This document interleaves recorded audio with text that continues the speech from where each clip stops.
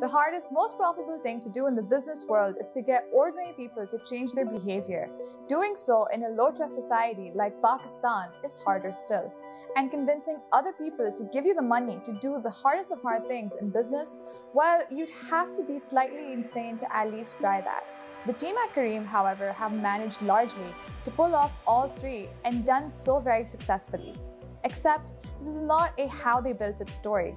As fascinating as those are, they have been done to death, including by profit.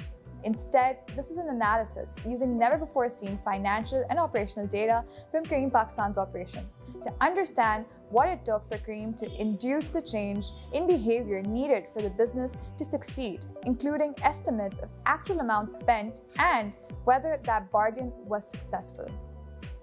Ariba Shahid and Farooq Tirmizi report.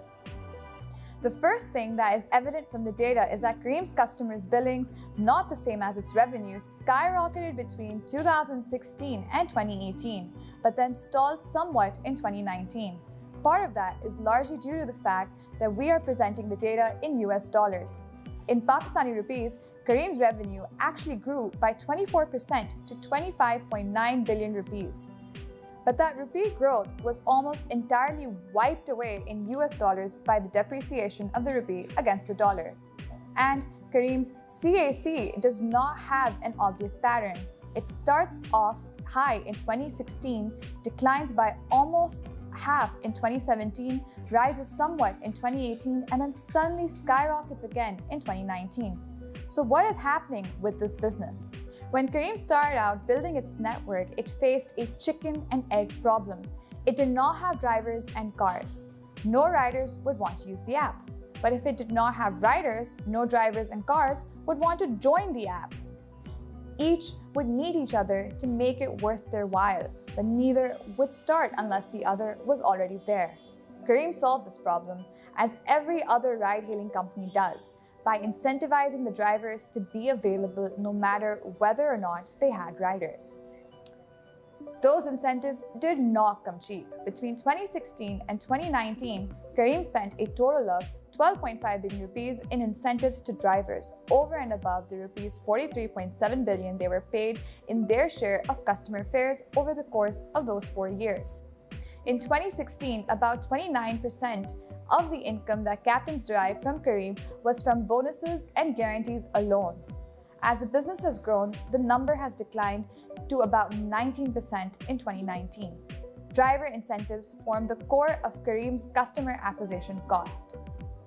Over the past 4 years, for which Profit was able to obtain data, the captains made about 72% of the total amount of money spent by Careem, a number that has remained remarkably consistent during that time, though much more of it now comes in the form of their share of customer fares in the Careem bonuses and incentives than it used to. By Profit's estimates, Careem has done a remarkable job in growing its user base. During 2016, its first full year of operations in Pakistan, the company had approximately 118,000 active users according to Profit's estimates, using the company's financial and operational data. By 2020, that number had grown to 3.6 million. This growth, however, has not come at a consistent pace. Then, there has been Careem's ambitions beyond ride-hailing. In 2020, even before the pandemic hit, Careem's global management, as well as the one in Pakistan, was getting ready to launch their super app, which would begin to offer a wide array of services. While numbers for 2020 are guarded because they won't be pretty given the pandemic, the incentives launched by Careem in Pakistan, both in the delivery space as well as Careem Pay, indicate that Careem is interested in gaining a higher market share of wallet from its core base of 3 million active users, rather than converting more of its 11 million registered users into active ones. It seems like a relatively straightforward proposition. Careem can continue to leverage its core assets to build a great platform that will allow it to increase revenues with relatively less investment in seeking to gain new users.